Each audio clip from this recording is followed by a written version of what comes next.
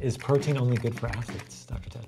No, protein is good for everyone, especially for older people. You know, when I was young, I don't know why I always had this respect and love for older people.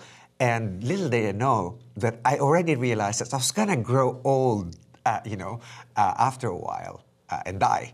But during that time, I wanted to have a great quality of life, right? You know, barring acute infections and fulminant sepsis and accidents and things you can't control. I'm looking at this life cycle of ours, and proteins are actually used all the way to the end of your life, right? And that's why I always remind my clients, hey, your enzymes are made of proteins. And as you know, as you get older, the enzymes become more and more sluggish, right? Yeah. So it's really very good for everyone to take a look at their protein intake. As we age, our muscle mass goes down. Also, so our risk of sarcopenia, which is the lack of muscle, is a huge risk factor for all causes of mortality, right? Yeah. Because if you fall and you don't have a lot of muscle mass, you have a higher risk of breaking a hip compared to having more muscle mass. Yeah, that's the thing that I also explain to clients, is that most of the hip fractures are actually caused by, not by the fall itself, but failing to grasp,